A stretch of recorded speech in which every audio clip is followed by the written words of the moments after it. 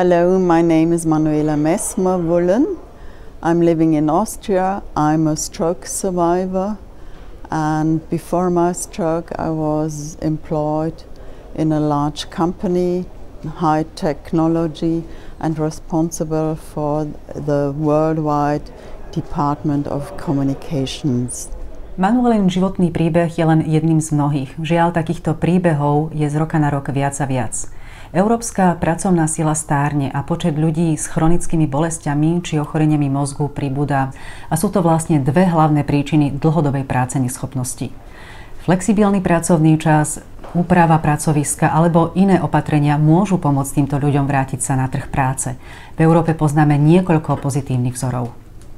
This model is a Swiss one, and you are able to work, for instance, only for 12% a week, and you can decide it up to your own necessities and capabilities. Keďže tento problém sa týka mnohých členských krajín Európskej únie, rozhodli sme sa s viacerými kolegami europoslancami obrátiť sa na Európsku komisiu, aby vyzvala členské štáty, aby týchto ľudí neodsúvali nabok, ale integrovali do spoločnosti.